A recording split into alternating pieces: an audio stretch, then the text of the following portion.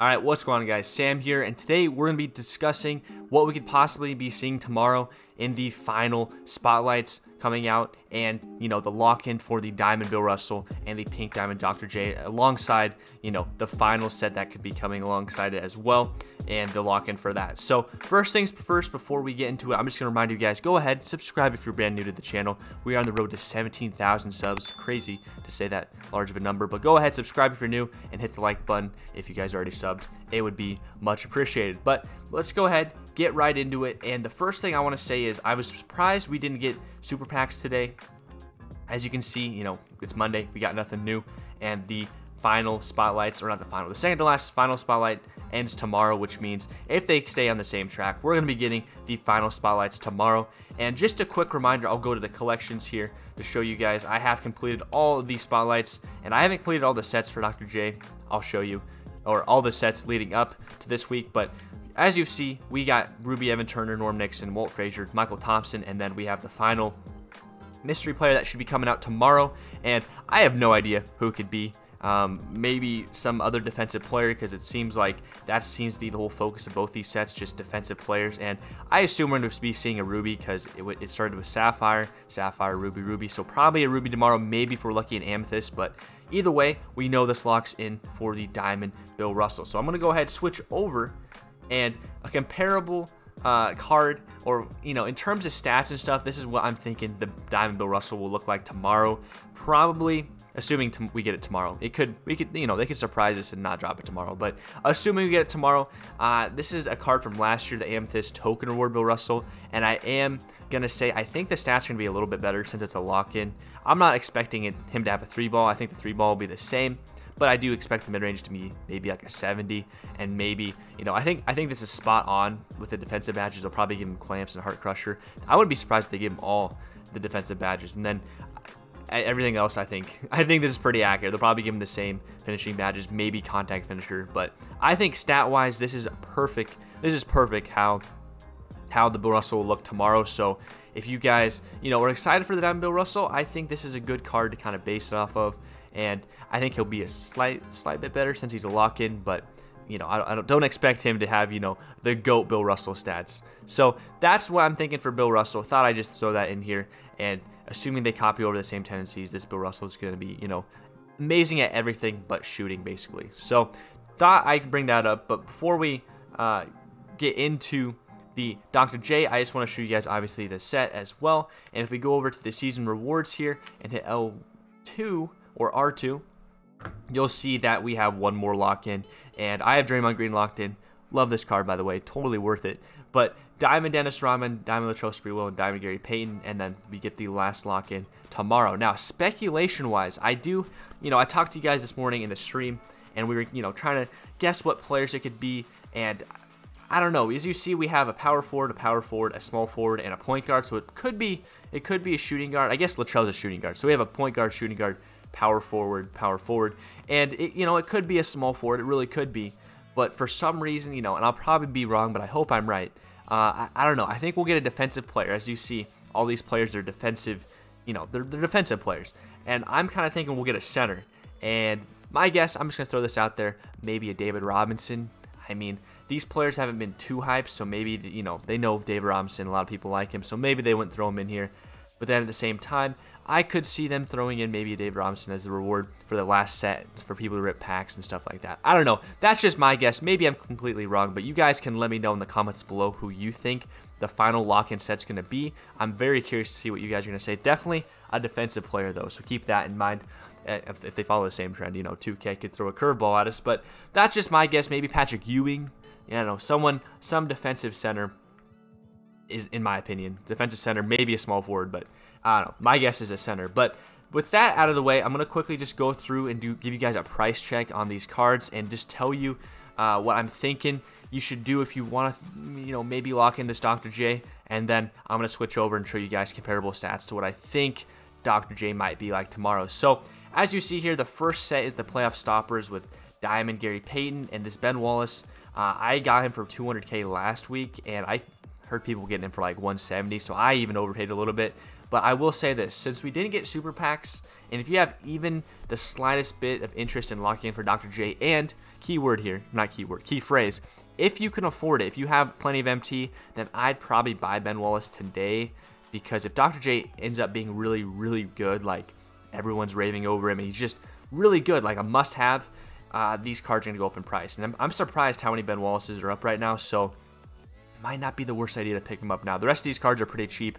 I actually ended up sniping. I almost locked in the set there. Don't want to do that just yet.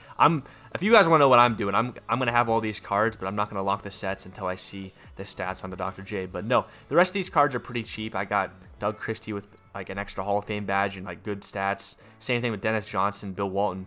Got a lot of these guys really cheap. So the most expensive card here, Ben Wallace. Moving on to the back-to-back, the most expensive card is Lamar Odom, and he's going for...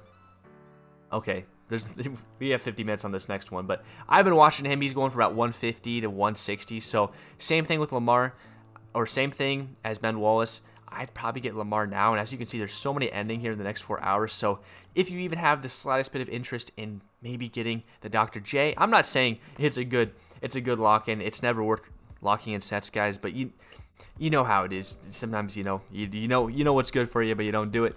You don't follow that. You don't follow the advice. If you are going to go against that and lock for Dr. J, I would go ahead and pick up these cards today. Same thing with Isaiah Thomas. I've been seeing him about 70K.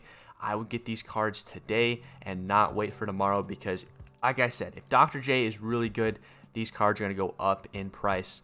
And that's assuming we don't get super packs this week. And I don't think we're going to get super packs. Maybe next week to conclude the season, they'll do season 1 super packs, and that could definitely be a thing. But again, I'm talking purely for tomorrow and the day before the assumed Dr. J comes out. So Chris Webber, another card. This one's going to set you back a couple 100,000 MT, but Chris Webber, in my opinion, this set is worth it. Draymond Green's a beast, so I wouldn't hesitate to pull the trigger there on Chris Webber. And then the final set here, I'm actually slacking the most. I'm going to try to snipe these guys tonight, or if I can't snipe them, pick them up. Dikembe Mutombo and Kyrie Irving.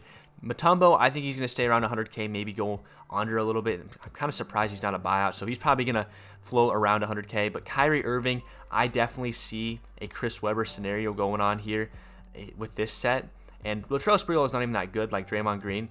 But as you can see here, Kyrie Irving, there's not as many up, nearly as many as the Mutombo, so I would pick up Kyrie Irving today, again, if you have any interest in getting him in the future or for that Dr. J set, because just I don't know, I can see a Chris Webber scenario going here, where Chris Webber, if you guys didn't know, he was way below 100K, not way below, he was like 80 to 90K, and then once the packs went away, you see where he's at now, 200,000. But with that out of the way, guys, I know I talked about prices there for a little bit, but I really want you guys to buy these cards now if you are even thinking about getting Dr. J, because I can just see it happening where Dr. J is actually really good, and a lot of people rush to lock in the set, and then you guys have to pay like maybe double the prices tomorrow if you really want Dr. J. But no, with that out of the way, let's switch back over to 2KDB here. I'm going to show you guys what I think the Dr. J might look like tomorrow. And after gassing up how good this Dr. J might be, and then bringing up this card, you guys might be kind of upset with me, but realistically, he's not going to have a 73 3 ball. I'll say that right now. He's not going to have a 73 3 ball. He's going to have at least an 80. I'm going to say that much. But I think the rest of these stats are pretty accurate. I think he might be a little bit faster. Let's see what he looks like with the duo from last year. I think that's definitely overkill. He's not going to have a 93 ball, but I think I want to say 95 speed's a little too generous. I think he might be a little bit faster. He'll definitely have the vertical. He'll definitely have the dunk at 96, maybe 98. Standing dunk, I could see that being the same. I could see the steal and block being higher.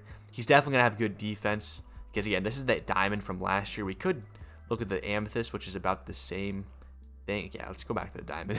We're going to go back to the diamond. I think stat-wise, this is pretty accurate. Maybe he'll be a little bit quicker with the ball. Again, since he's a lock-in, I could definitely, since this card wasn't a lock-in last year, he's not going to be that fancy, but I could definitely see, I'll just throw in the duo. I could see the card looking like this, a little bit slower with the ball, a little bit slower speed-wise. Definitely not a 93 ball. Definitely not a 95 mid-range, but I could see the defense being good. Lateral quickness, definitely not a 95, maybe like 88, 89, 90 if they're being generous. And then the rebounding, I could see it being higher too. And then looking at the badges, Dr. J, he's going to come with Hall of Fame contact finisher, in my opinion. He's going to come with a lot of finishing badges. I wouldn't be surprised if they throw Giant Slayer on him. Maybe not Giant Slayer, but they're going to have, you know, all the finishing badges on him. They'll definitely give him Hot Zone Hunter, because this year they seem to be a lot more, you know, they're nicer with the shooting badges. It seems like they'll give him more shooting badges. The big question is, are they going to give him range extender? And I don't know. I don't think he'll come with range extender, which is kind of an L because it's expensive to get range on these guys. But maybe if 2K's feeling nice, they'll put bronze on him and you can just upgrade it. But if he has range, I'm telling you right now, people are going to freak out. But shooting badge wise, I think he's going to have, you know, he's going to have more than 3 shooting badges. Playmaking, he'll definitely have quick first step. You know, doubt he has Dimer, doubt he has unpluckable and stuff, but he's going to have quick first step for sure and some more playmaking badges. And then he's definitely going to have clamps, probably on Hall of Fame in my opinion. Probably going to have pogo stick. Wouldn't be surprised if he has maybe Intimidator, maybe, just maybe, Interceptor, and that's about it. Maybe even Tireless Defender too, but definitely they're going to throw Pogo Stick on him. So that's what I'm thinking what the Dr. J could potentially look like tomorrow. I know it's a lot of speculation, but I really think these are really good comparisons to what we could potentially see tomorrow. Especially, I think this Bill Russell is spot on, but Dr. J, it's really up in the air. If they give him range and he has juice stats, this set, you know, people are going to be freaking out about this card. And if they don't give him range and his stats are bad, then I could see the lock-in cards going down in value. But that is going to do it for the video today, guys. If you enjoyed and if you made it this far, go ahead, hit the like button, but also leave a comment below saying Dr. J's Afro if you made it this far in a video. Sometimes, you know, it's cool to see the people who watch this far, so go ahead, comment Dr. J's Afro below in the comments. Don't ask me why, but just comment that. It's kind of cool, like I said, to see who watches this far. But again, if you made it this far and you're not subscribed, subscribe. We live stream here every day on YouTube and we upload multiple times per week. But with that being said, guys, have a great rest of your day. Peace out.